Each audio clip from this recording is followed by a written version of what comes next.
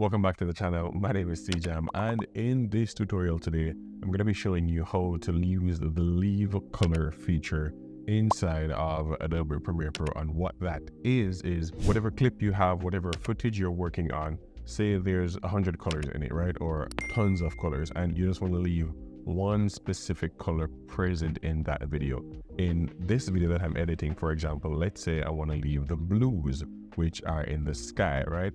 All I have to do is come over here to effects, type the leave color, and I'll see the effect right here. Then I just click and drag it on top of my clip.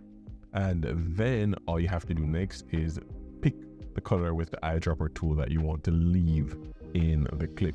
Every other color will be subtracted. And a cool thing to note here is if your clip has this one color in multiple places, like for example, if my shirt is also blue, the sky is blue, if my glasses were blue, if my phone had a blue case, then the effect wouldn't be as cool, right? So for the purposes of this tutorial, while I was filming this video, I ensured that the only thing that was blue in the scene was the sky. I'm wearing neutral colors, all black, and that will give me a better effect, right? So let's go ahead and use the color picker here. Let me just turn off my cursor highlighter so the yellow doesn't throw it off.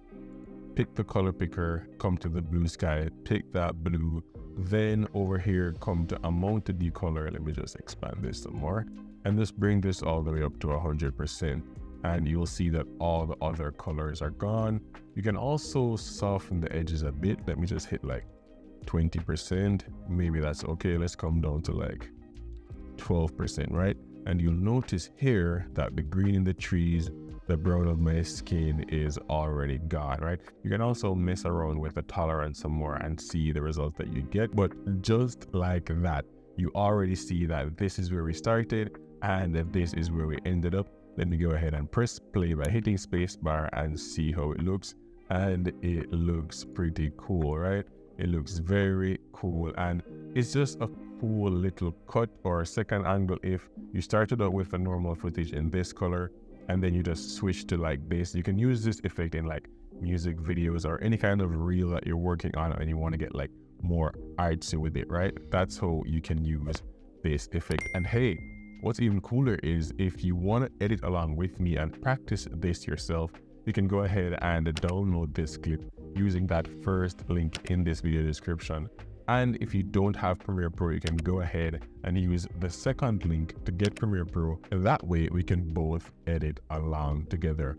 All I have to do to save this now for social media is just come up here to export, choose my file name, choose my settings. If you wanted to change the output settings, all you have to do is go to high quality here under preset and just choose the one that you like. And then when you're okay with everything, you just go ahead and click export. Thank you so much for watching this video. If you liked this tutorial and you want to see more of my Adobe Premiere Pro tutorials, click right at the screen to check out my Premiere Pro playlist right now.